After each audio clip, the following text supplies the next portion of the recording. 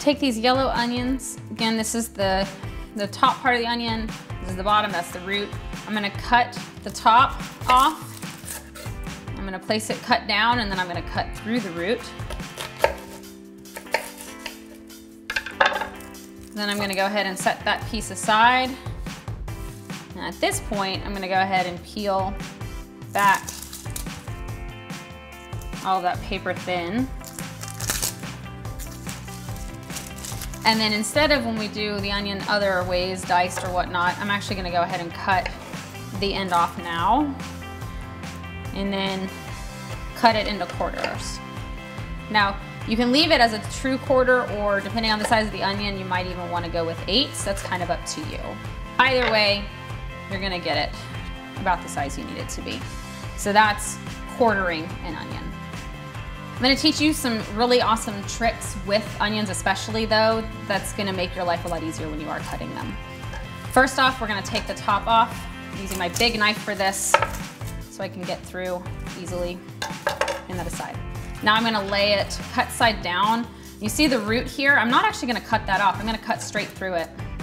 That root will actually keep the onion together on the end, which is gonna save me the effort of having to do that on my own.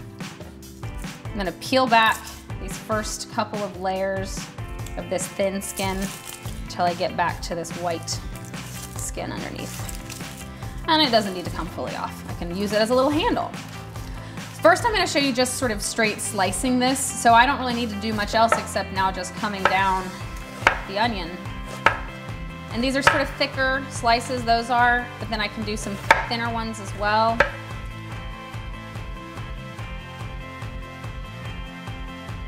These are super simple slices, real easy, quick. Now, show you how we dice. So we got this other half. We're gonna again peel back this kind of rough skin that it's got on it. The first thing I'm gonna do is I'm actually gonna cut down the middle towards the root, but not through it. I actually wanna use the root to keep holding the onion together. And I'm gonna cut down the side, and I'm cutting at an angle, if you can see that, so I get through. So now I've got it cut down towards the root, and now I'm gonna cut across it this way. Now, as I cut, you're gonna start to see that it's already diced for me. Beautifully diced onion, pretty even pieces, and I didn't have to make nearly as many cuts, and it was really quick. So there you go.